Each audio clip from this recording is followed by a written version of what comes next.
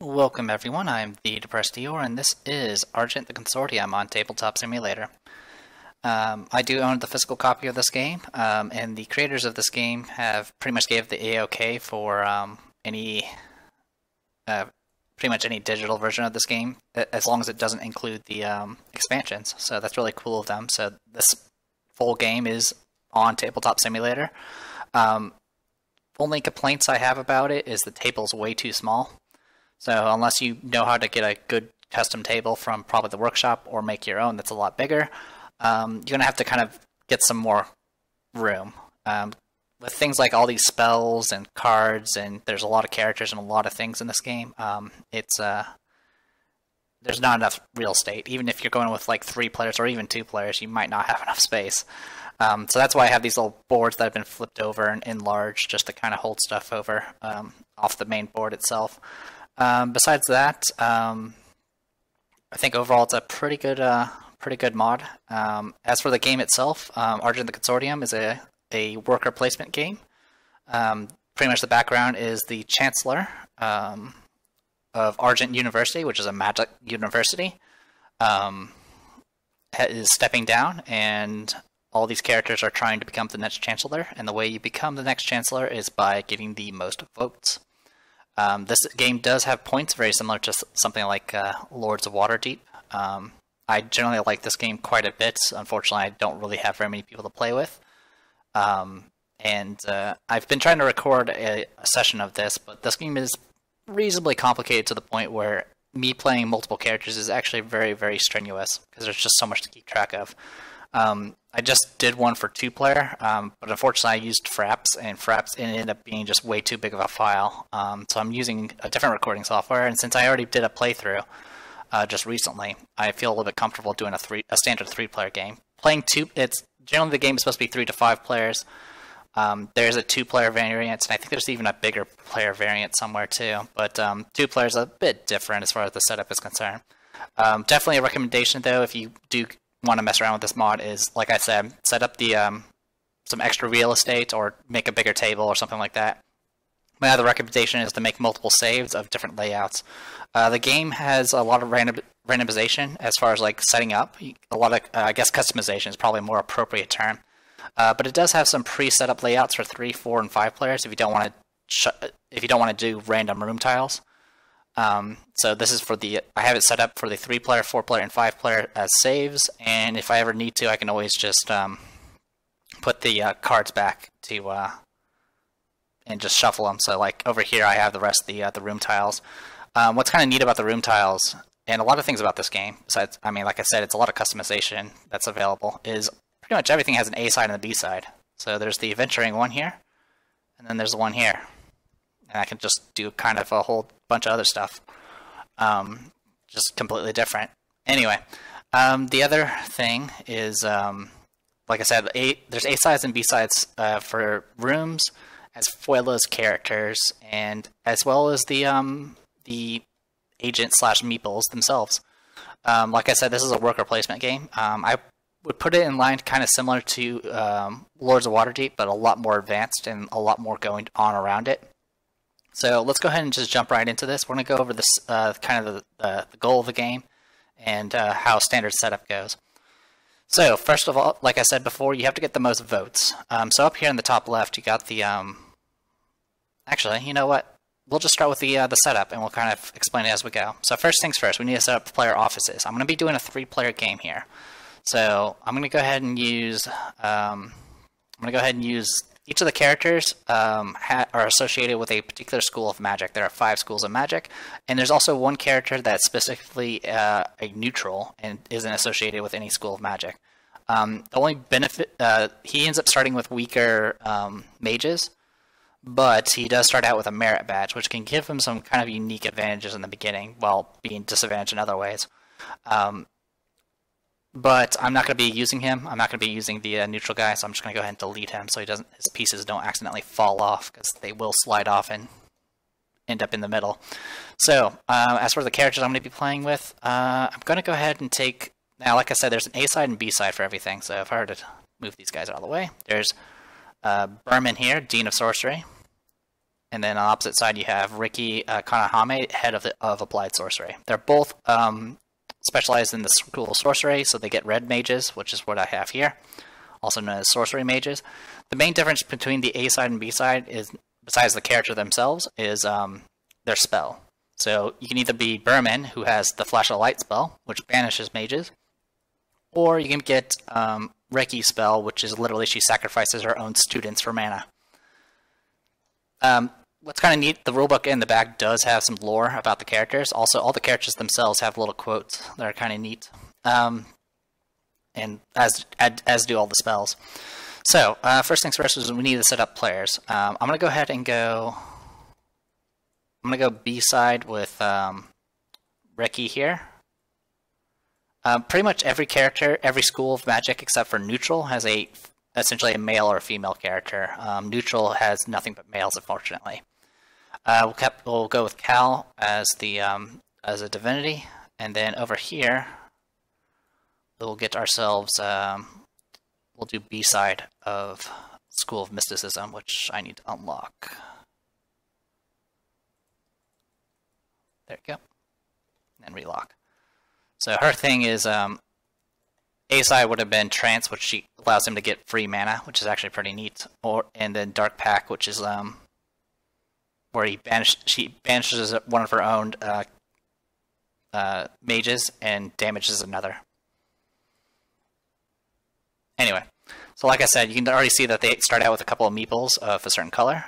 In Lords of Waterdeep, the meeple colors were based off the player color. In this game, there are multiple different colors, and each player can have any of those in almost any combination. And the way you keep track of them is with these little flag things. So whenever you place someone on the board, you just go, okay, I'm going to put here and put a token with it. And that's how we're going to keep track of stuff. Anyway, I'm going to go ahead and lock that down. That should be good. Okay. Oh. Also, we're going to go ahead and turn off hands, because we don't need them right now. There is a slight use for hands, but we're not going to worry about it as far as showing it since I'm playing by myself, it's just going to be in the way. Anyway, so that takes care of that. So we picked the characters, so we're just going to go with these 3 characters here. Each character starts with 6... well, first you pick a character and then you pick a side, which means you pick A side or B side, which I've already done. Then you get 2 mages associated with that department, indicated by the card. So you can see the card here. There's Head of Applied Sorcery, so it's sorcery, and so I have 2 sorcery mages. Divinity, so 2 divinity, and then Mysticism, which is 2 mysticism. As for the tokens themselves, they just use Sword Art Online. They actually look kind of good as far as... I don't really care for the anime, but it's still good, pretty neat looking little tokens. So along with the mages, you start out with 6 gold, which is generally used to buy things. 2 mana, which is usually the field spells and abilities. 2 intelligence tokens, which is for research. And 2 wisdom, which is also used for research. And then, if you happen to be playing the Department of Students, which is neutral, you would get a merit badge at this point. But none of these characters are that. Next, you set the Consortium board. Consortium board is up here. We need to get the point trackers, so we got these, and Mysticism. I'm going to do this, and then scale it down a bit. They're a little bit big for the slot. All characters start at 5, like so. Oh, also, while picking characters, you would be figuring out who the first player is. First player is whoever last attended a university class. For me, it's probably been about 3 or 4 years. It specifically says attend a class in university, so it doesn't count if you work there or just go there for whatever reason. For the sake of simplicity, we're going to make the first player be... we'll make it Riki for right now, since she's furthest to the left and I'm left-handed. Anyway, back to setting up the Consortium board. This is the Consortium board. It has a point tracker, which is, in this game, points are known as influence. All characters start at 5.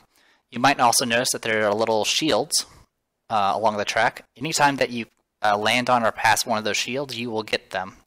Those shields are merit tokens, or merit badges, sorry. That's one of the things that the neutral character gets to start with automatically.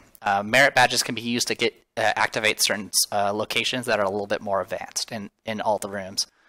We'll talk about rooms in a second.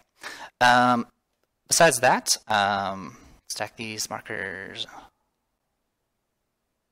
Stack these markers in clockwise turn order, starting from the last player. Yeah, so that. Oh, so I have it backwards actually. It should be like this. There you go. So that's the order. It's based off player order. So you start with the last player, putting it down, then the next player, and then the first player. So the first player should be on top, and it should go down in order. Anyway, now there are voter cards, and we need to put the 2 with white borders onto the board, which I already have. This one is most influence. This is the chancellor himself, the guy that is stepping down. And then there is the dean of students, who is most supporters. So at this point, let's talk about the victory condition for this game. So unlike Lords of Waterdeep, which is just most points, in this game it's most votes. Now, influence will, so you might notice that one of the voters is most influence. So if you have the most points in this little tracker here, you'll get his vote. But that alone will not get you to victory. For example, most diversity. So the rest of these cards are actually going to be face down. So the only ones that are faced up is most influence and most supporters. So whoever has the most influence will get a vote, and whoever has the most supporter cards, which supporter cards are these cards over here. For the requirements, it will count anything that you have in your possession or in your personal discard pile. So in this case, to show one of the other ones that you can get, there's most diversity. This one you will get this person's vote if you have the most variety of supporter and spell research. So, for example, if you had this heal spell and this spell shield spell, it will only count towards 1 towards most diversity. But if you happen to have heal and inner fire, which are 2 different schools of magic, that will count as 2 towards this vote. And then, of course, there are different colors of supporters. So the most that you can get for most diversity is supposedly 10 towards it, in which case you have 1 of every type of school of magic and 1 of every type of supporter. And if you happen to get the highest at the end of the game, you get her vote. And if you get the most votes, you win. Now, if there's ever a tie, that's when the influence also matters, because whoever has the highest influence will be the tiebreaker. Now, you will not know what most of these voters are unless you make an effort to find out. In the beginning of the game, each character will have a mark that they can put on one of these cards, and only cards can only be seen by people that have a mark on it, and they will be seen privately. Technically, you can say what it is out loud, but I personally find that to be kind of poor sport. But so anyway, to set up this board, you get the 2 ones that you have to get. You set up the tokens on number 5 for influence, and then you just shuffle the voters and put them face down. That's all you do. Alright, next we prepared the university. Now this is where you get the board itself. So in Lords of Waterdeep, you had a pre-made board with a bunch of locations that you just put meeples on. In this one, there are pre-generated setups for 3, 4, and 5 players, but you can also play it in a way where you can just take turns placing rooms down. The only requirements are you have to have all 3 of the white bordered rooms. So you have to have the council chamber, library, and infirmary. But besides that, you can either pick or randomly grab a bunch of room tiles. And as long as you have them connected in some form or fashion, it's a legit setup. In the case of the pre-generated stuff, it's just going to set up in rows, standard kind of rectangle or square shapes, which is fine. Adjacency does matter as far as certain spells are concerned. It also matters as far as like what order the rooms are in, because when you resolve rooms, you go from top to bottom, left to right. Or sorry, left to right, top to bottom, that order. So you go left to right, the next row. So row by row. Anyway, so I already have this all set up. There is an A side and a B side for all these locations, and each of these rooms have their own little location. Sorry, I keep calling them locations. Each of these rooms even though some of them aren't technically rooms, have a bunch of locations that you can put people in. Speaking of, anything that the blank slots, you can just put a character here just normally. The ghost slots can only be put in if you're doing something known as shadowing, which is a certain spell or ability that essentially you shadow. You're essentially in someone else's shadow, which gives you the ability to essentially occupy the same location they are. And then there's those locations that have a little shield on them. Those are merit slots, and when you're in those slots, when it comes to resolving them, you have to spend a merit badge to get the benefit. Else, you won't get it. Now, something that's kind of unique in this game is, unlike Lords of Waterdeep, where you just place someone down and you get the benefit, unless it's a fast location or a what's it called? Just trying to use the proper. I'm trying to use the proper term here. If it's an immediate errand, you can get it immediately, and if it's something like the infirmary, which is known as a sympathy bonus, you will get that effect immediately. But everything else, when you place the characters in those locations, you don't get the benefit until the end of the round. Only when the end of the round happens do you get the benefit. So that's kind of where the game gets a little bit more chaotic. In Lords of Waterdeep and other placement games, usually the only way you interact with other players is with certain maybe special cards, and then the primary way is just literally to place a meeple before they do and block them. In this game, you can block people, but they could move you, they can banish you, they can wound you, you can shadow them. There's a lot of kind of crazy variety in this game. And there are tons of spells and abilities and supporters, and even the agents, even the little agents you put by themselves, all have their own unique abilities that can just really change the landscape of the game. Anyway, so for this, I think I pretty much kind of explained everything here. The infirmary is kind of the only special location at this point, because you don't really voluntarily go there. You can only go there if you get wounded. And when you're wounded there, you can't really leave unless you get healed or banished. So usually you go to the infirmary because someone beat the crap out of you, and then you just get the sympathy bonus of your choice. Anyway, so as far as the locations themselves, we'll kind of go into them a little bit later once we actually start playing. We're still doing the setup here. So place mage power cards. So mage power cards are just really to keep track of if you don't know what the different agents do. Now, just like in other things in this game, there's an A side and B side. So if you find the group really kind of favors a certain type of mage color, you can always just flip the card and see if it changes the game a bit more. But I'm going to go ahead and stick with A side for everything for right now. So there are blue mages, which is divinity. Their special ability is they're immune to all opponent spells. So allied spells still help them, but no one can. Any spells that are targeted that are used against them, even if they're area effect, won't protect them. In fact, even spells that supposedly remove a mage's special ability doesn't even work against divinity. They're just magic is null against them. Sorcery. Their gimmick is you can spend 1 mana to wound a mage on the board, and then replace that mage with yours. Or sorry, replace that now empty slot with the sorcery mage. So essentially, they go around punching people.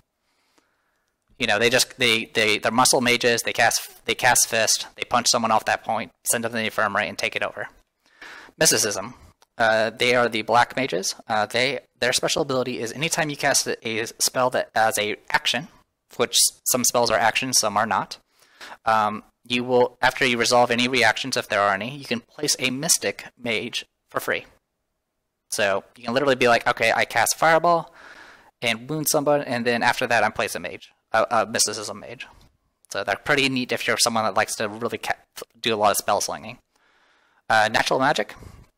These are green. Their gimmick is they're immune to wounding. So sorcery mages cannot punch these guys. They are unpunchable, and even magic spells that do wounding will not hurt them.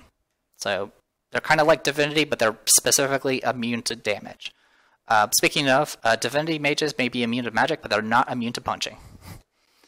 And then the final one is planner studies, which is purple. Their gimmick, at least for the A side, is they can be placed as a fast action rather than a regular action. We'll talk more about fast actions and regular actions when we actually start playing. So that's our kind of, so 5 different agent types. There's also a 6th type, which is neutral. Neutrals have no special abilities whatsoever. They just can be placed. So they can run errands, but they can't really help in any other ways. All right, so that's the major power cards. Next is we set up the bell tower. So there are 5 bell tower cards. Each of them have a label in the bottom. Like if you see underneath the title bar to the right corner there, there's a 5+. That's how many players have to be participating in order for you to, if you're going to add it to the game. So there's the 2+ here, 2+ here, and a 3+ here. We're playing a 3-player game, so these are the 3 cards we have. At any during your turn, you can grab one of these cards, and that'll pretty much end your turn. Some of them give you the first action for the next round. Some of them just give you points, and some just give you some gold and mana. And then there's a few extra ones back here. Anyway, so that's the bell tower. So we have that set up. So actually, I guess I'll explain a little bit about the bell tower. So just using Lords of Waterdeep as an example, a lot of times the way rounds end and Lords of Waterdeep was when everyone finished putting down their agents.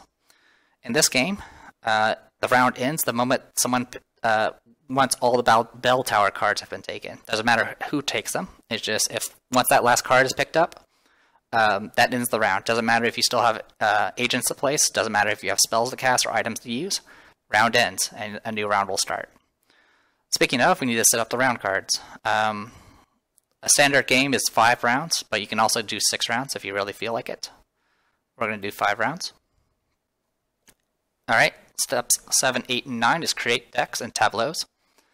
So, we're going to set, there's a spell deck, supporter deck, and a vault deck.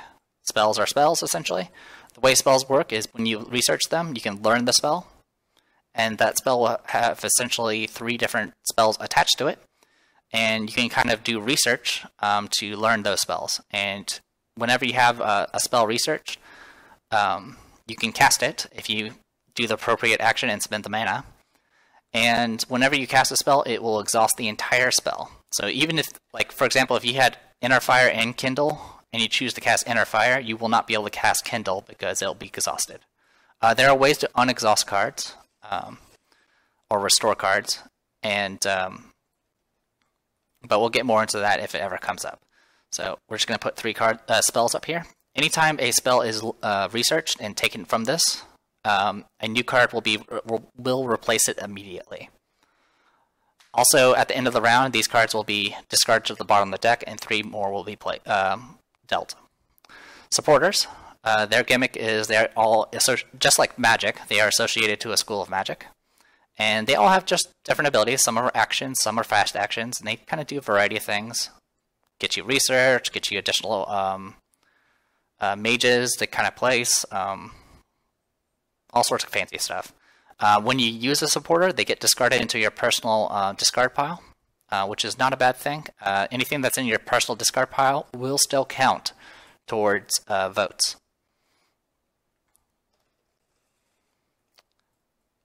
Pretty much the main way to get supporters is by drafting them, which there's certain locations that allow you to draft them. If any time a supporter has been drafted from the tableau here, they will get immediately replaced. And then at the end of the round, they get discarded, and 5 more will be dealt. Then we got vault cards. There are 2 types of vault cards. There are treasures and consumables. Generally, consumables are just one use, and once you use them, they get discarded into your personal discard pile, as always. Treasures usually stay around, and you can just reuse them over and over again. There's a few exceptions here and there. And then, essentially, these items kind of do a variety of effects. Like the invisibility cloak will help you protect you against attacks and being hit with spells and all that good stuff. Or you can just get something that gives you points. Just like spells, these get exhausted whenever you use them, and they get refreshed at the start of the next round. Consumable items, when you use them, they will just get discarded into your discard pile. Alright, so we got those 3 cards set up, and that is it for those. Next is draft mages. So we start out with 2 mages based off our school. So red starts with 2 red sorcery, divinity starts with 2 divinity, and mysticism starts with 2 mysticism. Starting with the last player and then going counterclockwise. Let's see, place all mages in the center of the table. So yeah, starting with the last player. The last player is, if we're going clockwise, it would actually be, the last player would actually be Cal. Alright, so starting with Cal, any remaining mages would be put in a pile and they would just grab whatever they want. So technically these ones that are up here could be taken. There is a finite number of certain colors. There's also one other restriction. No matter what, you cannot have more than 2 of a certain type. So we cannot actually grab an additional divinity mage. What she's going to grab though is she's going to grab a natural mage because she wants to be really, really defensive. So that was going counterclockwise. So starting from the last person, it's going to go to Jessica here. Jessica is going to grab herself a planner mage. Okay. Next, it's going to be Reki. Reki is going to go ahead and grab herself a mysticism mage. Alright, and then you go from the first player and then go clockwise. So it's now Reki's turn again. She's going to go ahead and take a natural mage. Actually, she's not going to take a natural mage. She's going to take a divinity mage. Ooh, do I want a divinity mage? I'm going to take a planner mage. Alright, and then it's going to go to Jessica, and Jessica's going to go ahead and take a natural mage herself. Okay, then it's going to go to Cal. Cal's going to go ahead and take a mysticism mage for herself. And then it's going to go back around the other way. Once again, starting from the last player. So Cal's going to go ahead and take a planner mage. I believe her name's Ray, but I'm going to be calling her last name. Jessica is actually going to go ahead and grab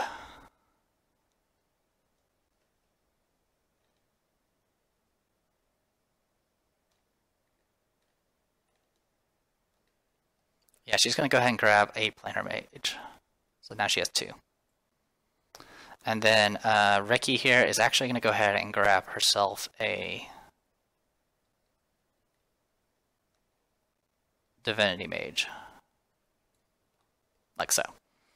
Okay, and that should be it. So everyone should have 5 mages. And these will pretty much be with us for the entire game. There's some ways to replace them, but we don't have that in this board. Alright, next is putting the starting marks. So every character starts with a mark. A mark is placed on top of these voter cards, and like I mentioned before, anyone that has a mark on that card can look at that card. Now, there's a slight... now, just something that's just an easy way to do it for Tabletop Simulator. Just make copies of their cards, and then put them in your hand. So only these players... now, there is one restriction for placing marks. In the beginning of the game, you cannot put the same mark. You can't put a mark on the same card as someone else's. Now, throughout the game, that rule doesn't apply, but in the beginning, they have to be on different cards. So no matter what, each player is going to know about one voter and be able to do something about it. This is what we're going to do.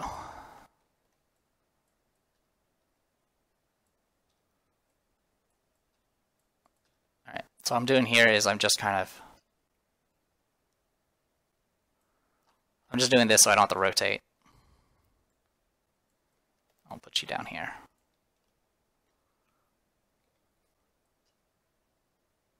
There we go, like so. Okay.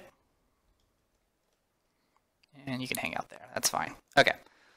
So let's talk. So let's figure out what votes are around. So we already knew about the most influence and most supporters. Reki here knows that one of the voters is interested in mysticism. So whoever has the most spell research into mysticism and supporter cards. And just to read the name. That is the legendary. The legendary healer. The Senate Majority Whip is interested in natural magic. So any total of natural magic spell research and supporter cards. And then the last one is Overlord of Gesselheim, who's interested in the player who has the most marks placed. So right now it's a tie. So for the most part, everything's a tie at the beginning, and anyone that has the most influence will be the tiebreaker in most cases. All right. So with that, we're ready to start the first round of the game. So I'm gonna go ahead and call it a video here, and when we come back, we will start playing.